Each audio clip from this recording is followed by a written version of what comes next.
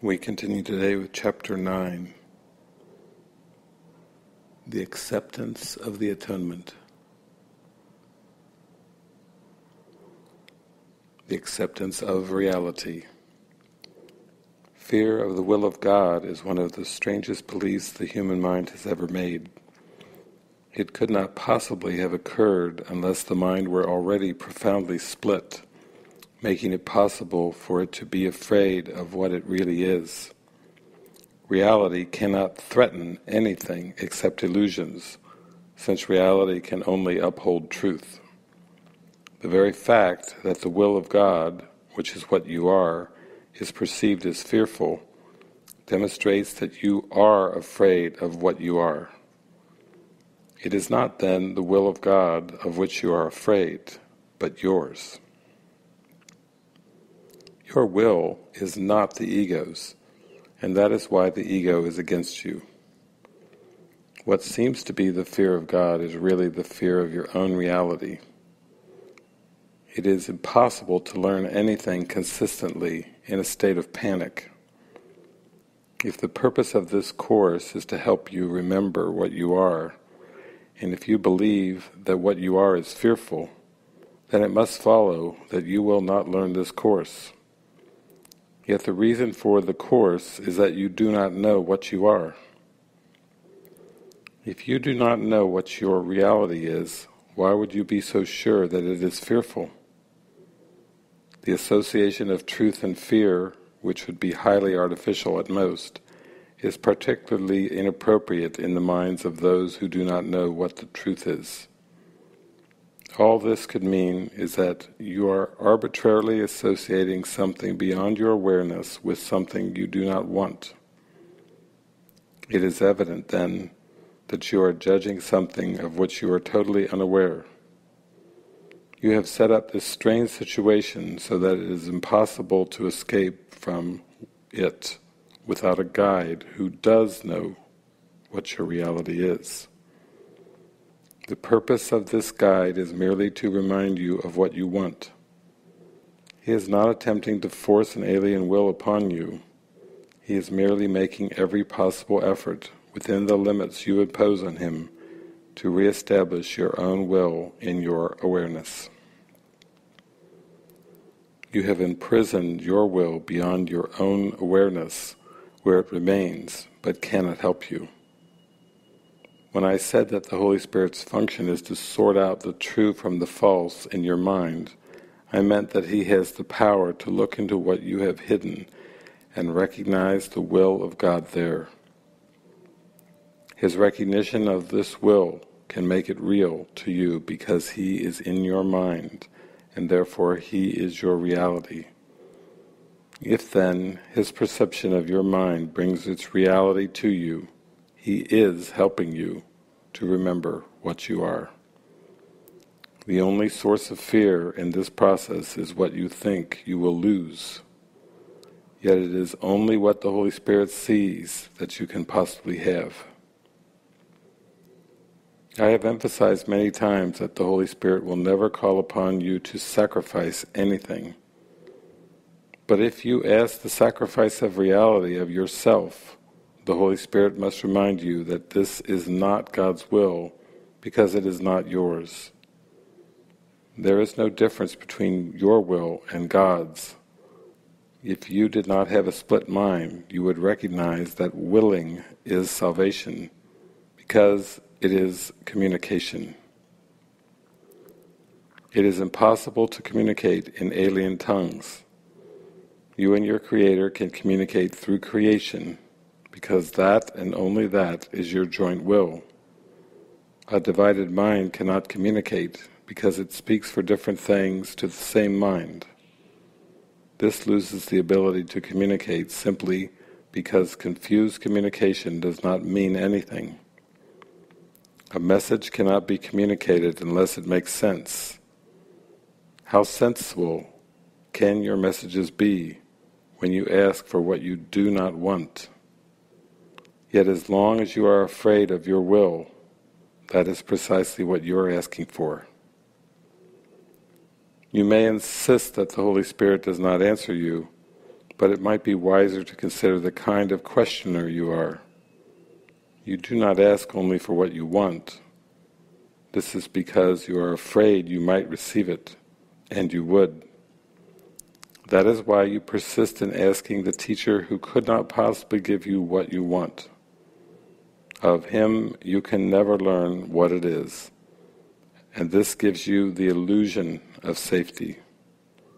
Yet you cannot be safe from truth, but only in truth. Reality is the only safety. Your will is your salvation because it is the same as God's. The separation is nothing more than the belief that it is different. No right mind can believe that its will is stronger than God's. If, then, a mind believes that its will is different from His, it can only decide either that there is no God or that God's will is fearful. The former accounts for the atheist, and the latter for the martyr, who believes that God demands sacrifice.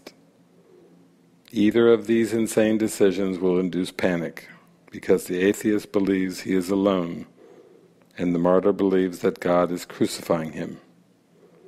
Yet no one really wants either abandonment or retaliation, even though many may seek both.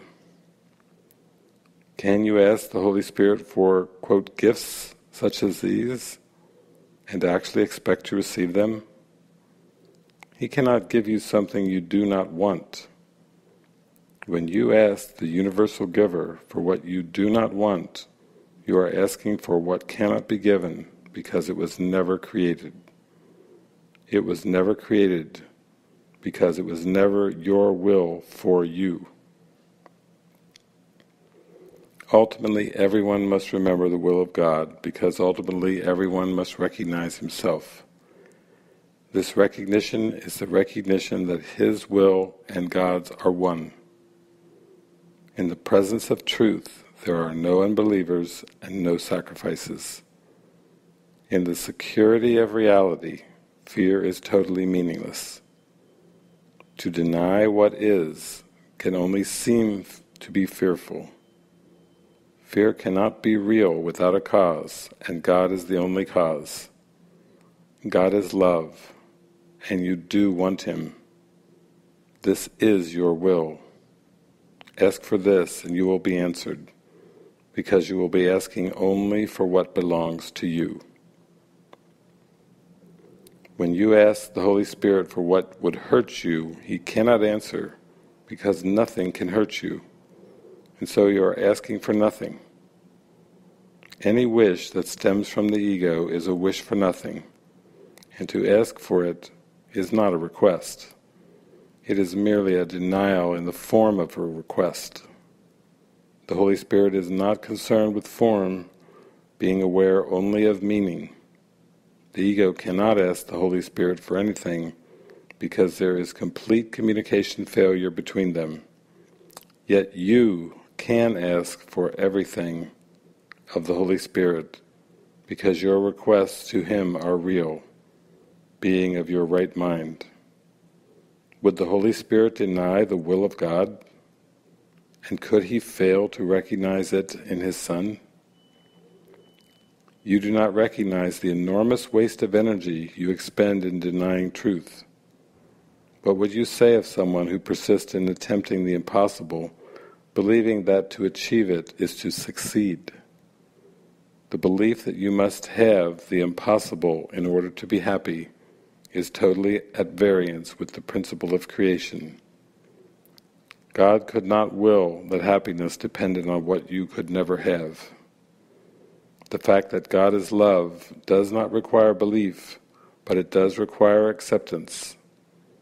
It is indeed possible for you to deny facts, although it is impossible for you to change them. If you hold your hands over your eyes, you will not see because you are interfering with the laws of seeing. If you deny love, you will not know it because your cooperation is the law of its being. You cannot change laws you did not make, and the laws of happiness were created for you, not by you. Any attempt to deny what is must be fearful, and if the attempt is strong, it will induce panic. Willing against reality, though impossible, can be made into a very persistent goal, even though you do not want it.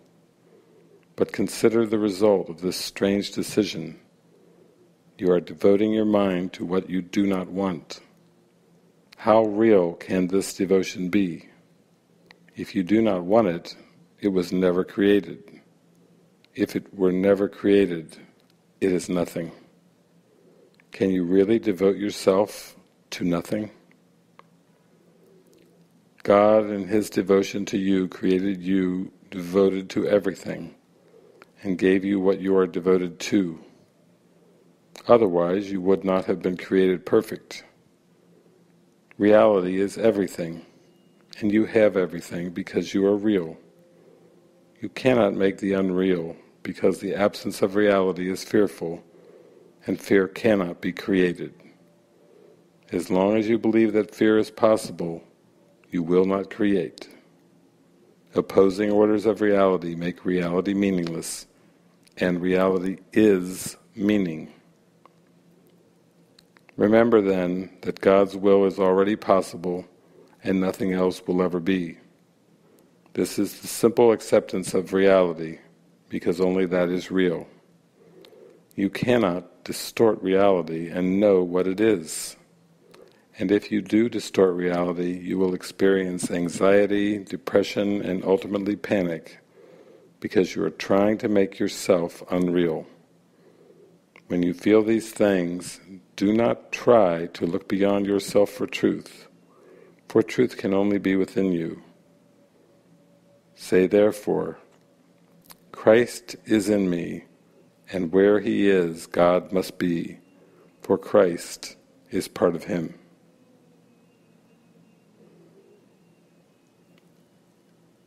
And from the Workbook, Lesson 65, my only function is the one God gave me. The idea for today reaffirms your commitment to salvation. It is also reminding you that you have no function other than that.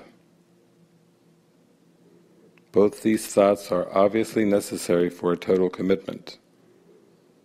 Salvation cannot be the only purpose you hold while you still cherish others. The full acceptance of salvation as your only function necessarily entails two phases: the recognition of salvation as your function and the relinquishment of all other goals you have invented for yourself. This is the only way in which you can take your rightful place among the saviors of the world. This is the only way in which you can say and mean, my only function is the one God gave me. This is the only way in which you can find peace of mind. Today, and for a number of days to follow, set aside 10 to 15 minutes for a more sustained practice period in which you try to understand and accept what the idea for the day really means. Today's idea offers you escape from all your perceived difficulties. It places the key to the door of peace, which you have closed upon yourself, in your own hands. It gives you the answer to all the searching you have done since time began. Try, if possible, to undertake the daily extended practice periods at approximately the same time each day. Try also to determine this time in advance, and then adhere to it as closely as possible. The purpose of this is to arrange your day so that you can set apart the time for God, as well as for all the trivial purposes and goals you will pursue. This is part of the long-range disciplinary training your mind needs, so that the Holy Spirit can use it consistently for the purpose He shares with you. For the longer practice period, begin by reviewing the idea for the day. Then close your eyes, repeat the idea to yourself once again, and watch your mind carefully to catch whatever thoughts cross it. At first, make no attempt to concentrate only on thoughts related to the idea for the day. Rather, try to uncover each thought that arises to interfere with it. Note each one as it comes to you, with as little involvement or concern as possible, dismissing each one by telling yourself, "This thought reflects a goal that is preventing me from accepting my only function." After a while, interfering thoughts will become harder to find. Try, however, to continue a minute or so longer, attempting to catch a few of the idle thoughts that escape your attention before. But do not strain or make undue effort in doing this. Then tell yourself, "On this clean slate, let my true function be written for me." You need not use these exact words, but try to get the sense of being willing to have your illusions of purpose replaced by truth. Finally, repeat the idea for today once more, and devote the rest of the practice period to trying to focus on its importance to you, the relief its acceptance will bring you by resolving your conflicts once and for all, and the extent to which you really want salvation in spite of your own foolish ideas to the contrary. In the shorter practice periods, which should be undertaken at least once an hour, use this form in applying today's idea. My only function is the one God gave me. I want no other, and I have no other. Sometimes close your eyes as you practice this, and sometimes keep them open and look about you. It is what you see now that will be totally changed when you accept today's idea completely. My only function is the one God gave me. So today, we watch our mind very, very deeply for extraneous thoughts, for goals that are not our will and are not our Father's will. Our only function is the one that God gave to us. Our only function is salvation.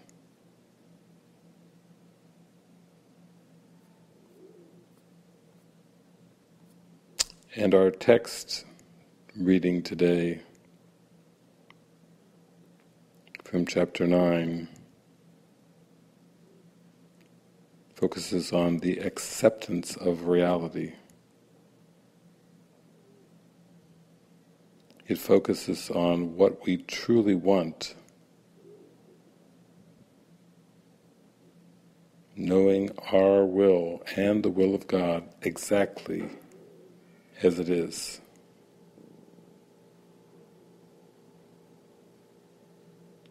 We clearly are shown that our will is not the ego's. Our will is not to know a substitute reality. Our will is to know reality.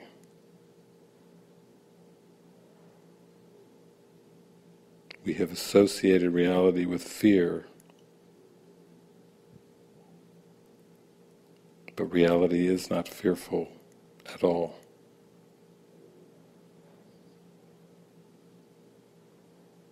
We have been arbitrarily associating something beyond our awareness with something that we do not want. We have believed that reality is fearful. the Holy Spirit sees the truth in us, beyond illusions, and offers us salvation,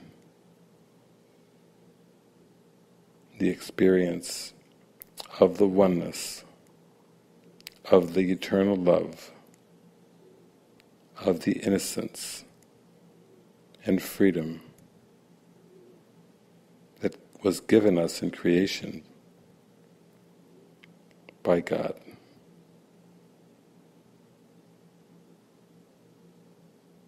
We cannot rely on the ego for anything. The ego knows nothing. A divided mind cannot communicate because it speaks for different things to the same mind.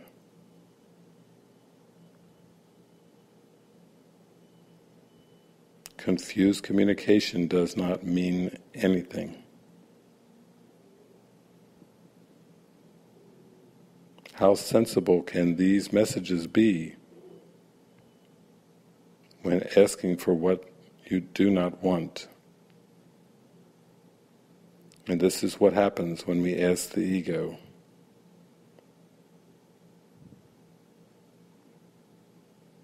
Because we are asking for what we do not want. Today, we ask for what we truly want. Reality, truth, and God.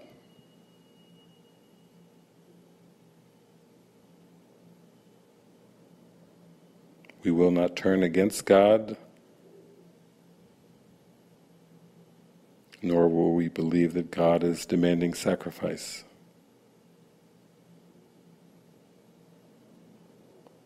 God is the universal giver who gives only love. And we remember the certainty of our journey and destination when Jesus tells us, ultimately everyone must remember the will of God, because ultimately everyone must recognize himself. This recognition is the recognition that his will and God's are one.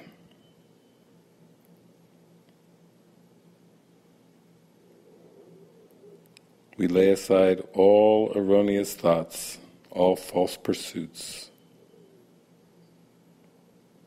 We lay aside all goals of time and space and sink deep within to the kingdom of heaven. When a distracting thought arises today, tell yourself, this thought reflects a goal that is preventing me from accepting my only function. Tell yourself, on this clean slate, let my true function be written for me. And remember, my only function is the one God gave me. I want no other, and I have no other. My only function is the one God gave me. Amen.